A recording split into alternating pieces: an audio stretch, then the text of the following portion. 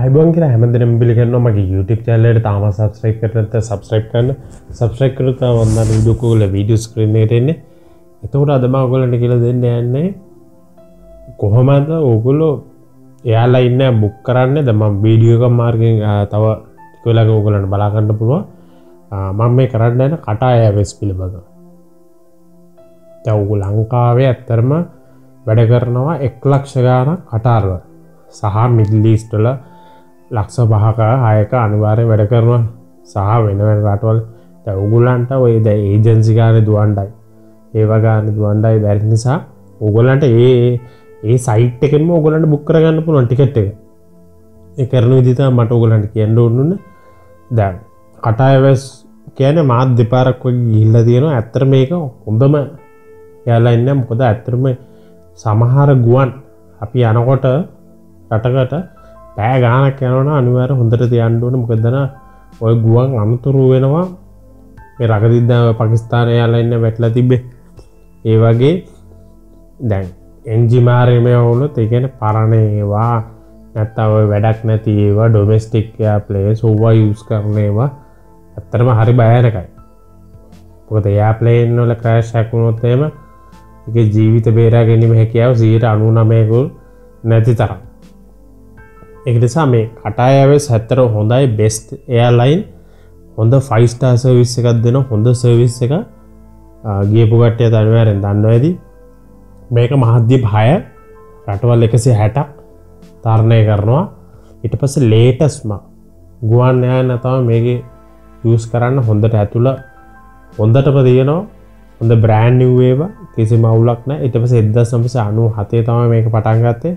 එදා ඉඳලා අද වෙනකල් හොඳට ලෝකෙම දිනාගෙන තියෙන නම 5 star airline එකක් හැටියට. ඊට පස්සේ airline of the year 2011 2012 2015 2017 වගේම 2019 award අරගෙන තියෙනවා. මේක හරි හොඳ airline එකක්. දැන් ඔයගොල්ලෝ යන්න බලාපොරොත්තු වෙනවා. දැන් ලංකාවට වගේ ඇවිල්ලා ඉන්නවනම් නැත්නම් හේ ඉන්නවනම් ඔයගොල්ලන්ට ඩිරෙක්ට් මේක ඔයගොල්ලන් ඩෙබිට් කාඩ් එකෙන් ක්‍රෙඩිට් කාඩ් එකෙන් පේ කර ගන්න පුළුවන්. හරි ඔයගොල්ලන්ටම කරගන්න තමයි මම මේ ලේසි විදිහට තමයි මේක ගෙනාවේ. හරි ඔයගොල්ලෝ මේ වීඩියෝ එක බලන්න. හරි. මෙහෙමයි දැන් ඔයගොල්ලන් බුක් කරන්න යන්නේ. මේකේ ලින්ක් එක ක්ලික් කරා. ඊට පස්සේ ඔයගොල්ලෝ කරන්න ඕනේ ඊට පස්සේ මේ වගේ වින්ඩෝ එකකට ඔයගොල්ලෝ ලින්ක් වෙනවා. හරිද? මෙතන තමයි මේක තමයි Qatar Airways වෙබ්සයිට් එක. එතකොට මෙතනින් තමයි ඔයගොල්ලෝ බුක් කරන්න ඕන ඩේට් එකයි කොහෙද යන්නේ ඔය හැමදේම. මම ඊට පස්සේ උඩින් ඉඳන් කියන්න මේ රවුන්ඩ් ට්‍රිප් කියන්නේ ඔයගොල්ලෝ ගිහිල්ලා එනවා නම් වන් වේ කියන්නේ එකපාරක් යනවා නම් දැන් අවුරුදු දෙකේ ඇග්‍රීමන්ට් යනවනම් සමහරට අපිට ටිකට් එක ගන්න වෙන්නේ. එතකොට එතනදී අපි යන්න ටිකට් එක විතරනේ බුක් කරන්නේ. එතකොට වන් වේ දෙනවා. හරි. මල්ටි සිටි ඒක නම් එච්චර වැදගත් නැහැ. එතකොට රවුන්ඩ් ට්‍රිප් එකේදී මෙතන from අපි යන්නේ කොහේදලද කොහාටද ඊට පස්සේ ඩිපාචර් ඩේට් එක යන දවස මේක එන දවස මේ පැසෙන්ජර්ස්ලා කී දෙනෙක් යනවා 3 දෙනෙක්ද 4 දෙනෙක්. දැන් අපි වන් වේ දැම්මොත් යන එක විතරයි තියෙන්න පුළුවන්. ඒතර තියෙන්නේ මේ ඩිපාචර් ඩේට් එක විතරයි. හරි අපි රවුන්ඩ් ට්‍රිප් එකක් ගමු. කියන්නේ ගිහිල්ලා එන එක අපි දැම්ම කොළඹ දැම්මා. ඊට පස්සේ එනේ මේ දෝහා වලට යන්නේ. ඊට පස්සේ සැප්තැම්බර් 24 තමයි යන්නේ. ඒ කියන්නේ මෙහෙන් ඩිපාචර් වෙන්නේ. ඊට පස්සේ ඔක්තෝබර් අපි දාමු 29 තමයි එන්නේ. ඒ ගිහිල්ලා එන්නේ. ඊට පස්සේ එක පැසෙන්ජර් කෙනයි එක්කෙනා යන්නේ. ඊට පස්සේ ෂෝ ෆ්ලයිට්ස් දෙනවා. ඒතර ඔයගොල්ලන්ට තියෙන ඒ වෙලාවේ තියෙන ෆ්ලයිට් ඔක්කොම පෙන්නනවා.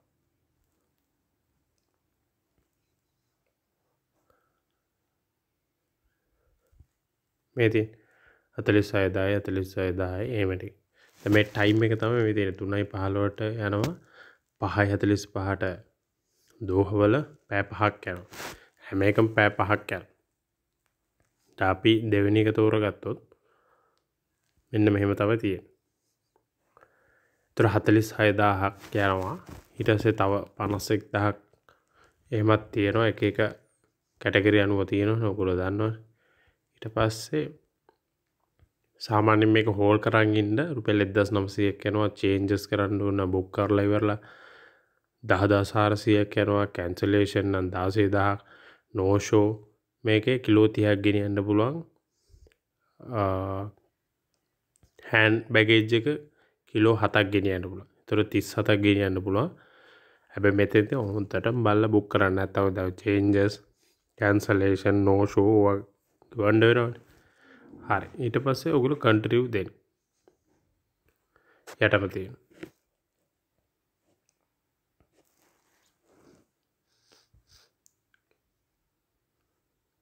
ඒ වෙලාවට ඒ ෆ්ලයිට් එක බෑක් වෙනවා. ඊට පස්සේ අපි බලමු ඉතුරු එක 39.10 එක.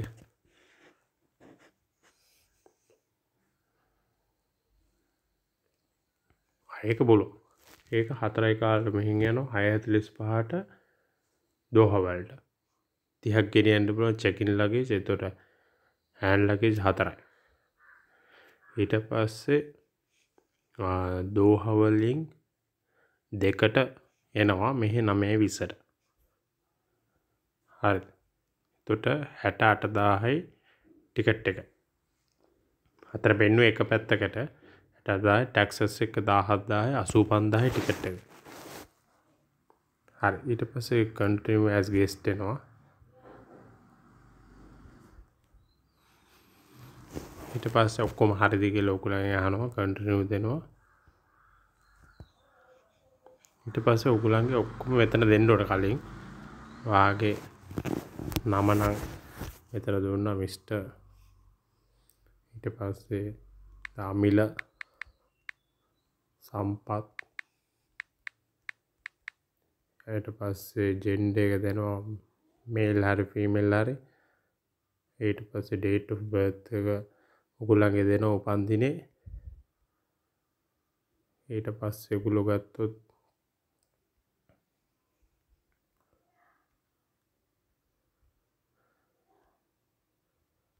ඊට පස්සේ ඕක දෙනවා ඇල්ජීරියා හරි. ඊට පස්සේ පාස්පෝර්ට් එක ඕවා දෙනවා ඔයගොල්ලෝ. හරි පාස්පෝර්ට් නම්බර් එක ඊට පස්සේ ඒක එක්ස්පයරි එකයි.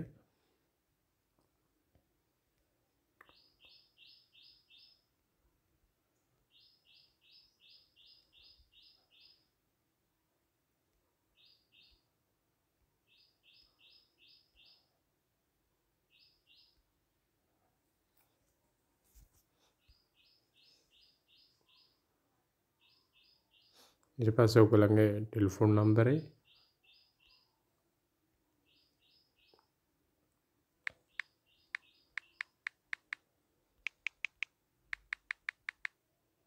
ඊට පස්සේ ඊමේල් එක අනිවාර්යෙන් දෙන්න ඕනේ. මොකද නැත්නම් ඕකටනේ ඔයගොල්ලන්ගේ මේ එන්නේ. ඒක නිසා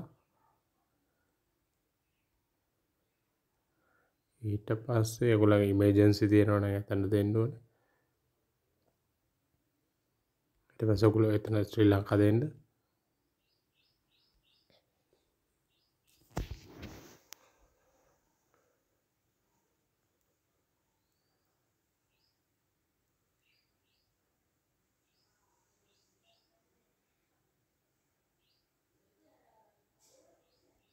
ඊට පස්සේ ඔයගොල්ලන්ට ඩෙබිට් කාඩ් එකකින් හෝ ක්‍රෙඩිට් කාඩ් එකකින් ඔයගොල්ලන්ට ගෙවන්න පුළුවන්.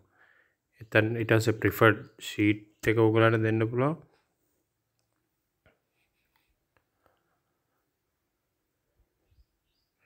වාගේ වින්ඩෝ ෂීට් නම් කියන්නේ ඒව ටික දෙන්න පුළුවන් ඔයාලට. මේ මෙතනින්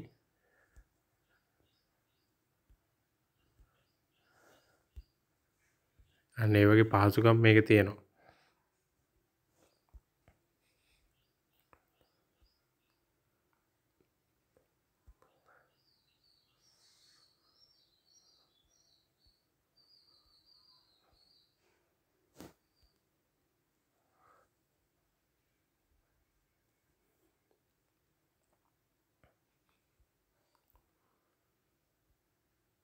ඊට පස්සේ මෙතන හොඳට බලන්න ඔයගොල්ලෝ යන දවස එන දවස හරියටම දිනනවාද ඔය හැම දෙයක් පිළිබඳව. හරිද? ඊට පස්සේ ඔයගොල්ලෝ මෙතන pay now එක දෙන්න පුළුවන්. දැන් ගෙවනවනම් නැත්නම් හෝල් කරන්න පුළුවන්. හෝල් කරනකොට ගෙවන්න ඕනේ. pay now එක දුන්නාම කන්ටිනියු කරා. ඊට පස්සේ e-ticket එක කෙලින්ම ඔයගොල්ලන්ගේ email එකට එනවා. ඒතර ඒක print out එකක් කරේ ඒ වෙලාවේ ඔයගොල්ලන්ට පෙන්වන්න පුළුවන් එයාපෝට් එකට.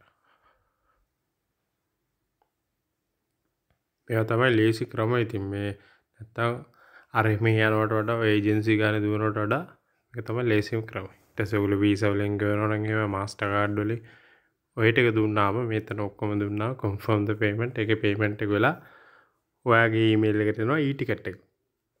e-ticket එක print out එකක් කරේ ඒ වෙලාවේ හරි පෙන්වන්න පුළුවන්. ඔන්න ඔය ටික තමයි ඔතන තියෙන්නේ. ඔයගොල්ලන්ට ගන්න හරි ලේසි. හරි එහෙනම් නැවත වීඩියෝ එකකින් නැවත හමු.